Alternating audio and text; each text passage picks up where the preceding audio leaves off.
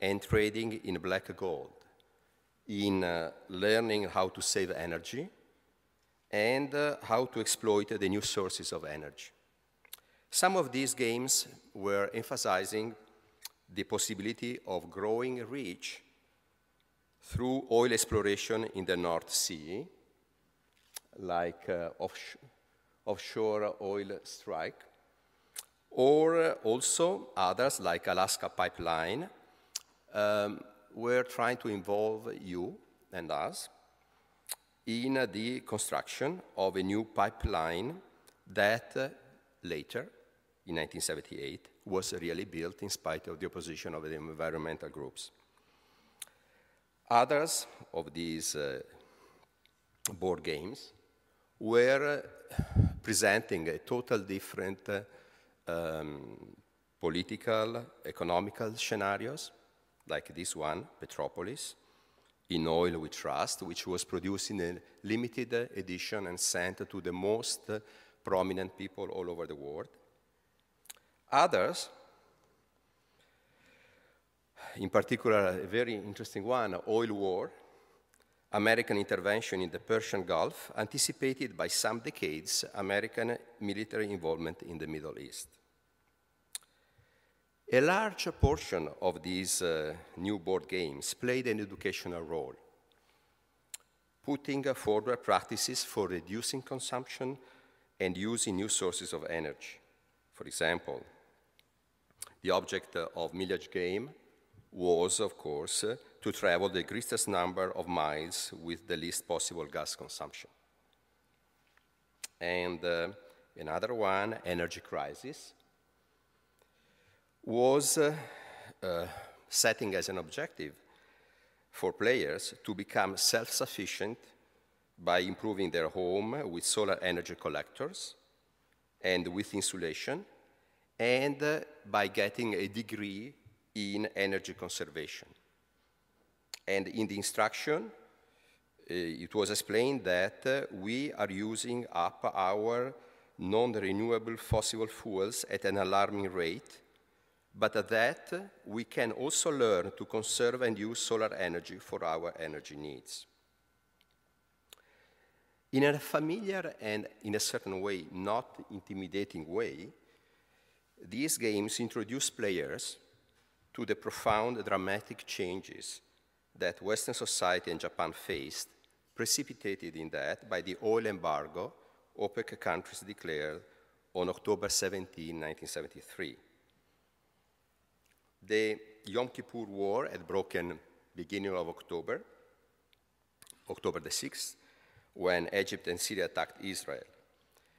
And after an increase of the oil price on October 17, the minister of the Arab countries agreed on an embargo on the export of oil to the West and Japan, cutting oil export 5% every month. And October 18, all the newspapers all over the world carried this kind of news, which, this was in the New York Times, it was a kind of a symbolic day in which we can put the end of what the economists, especially in France, they consider the 30 glorious year, the one from the end of Second World War to 1973, in which the world and humanity has seen an incredible period of growth and prosperity, unprecedented in the human history.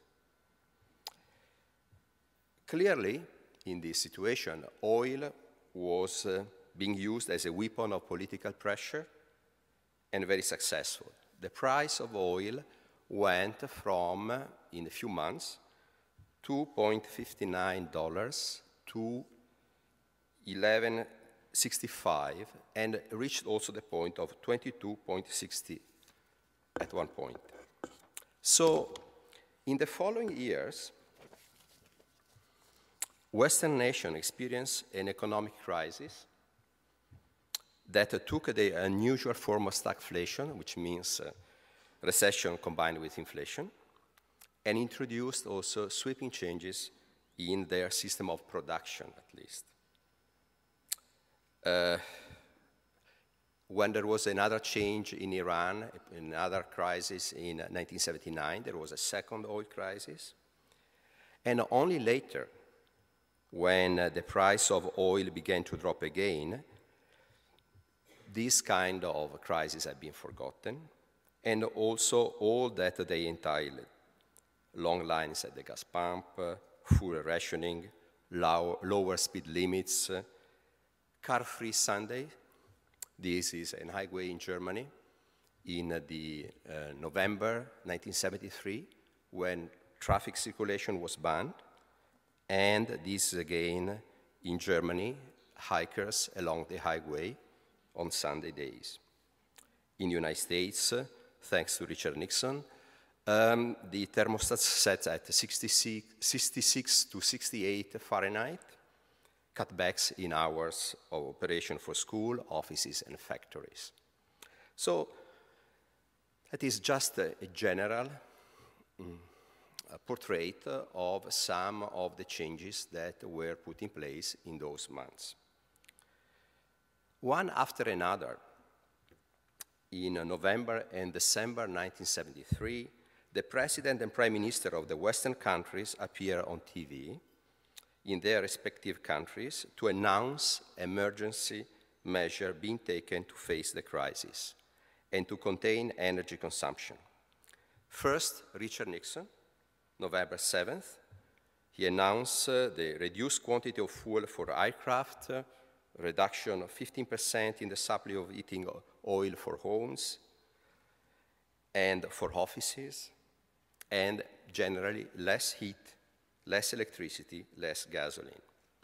Pierre Trudeau, the Canadian Prime Minister, was, how can I say, quite an exception in this panorama of all the presidents, because, and let me say that sounds to me very Canadian, he proposed a voluntary program of reducing energy consumption, avoiding to establish a national decision on rationing oil supplies.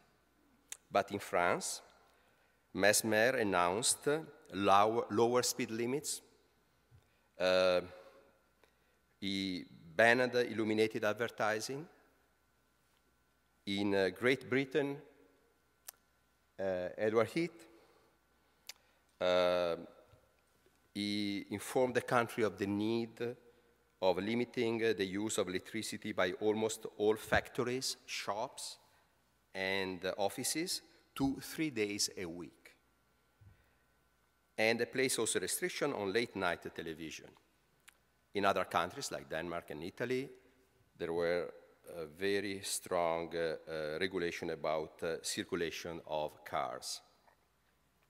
So,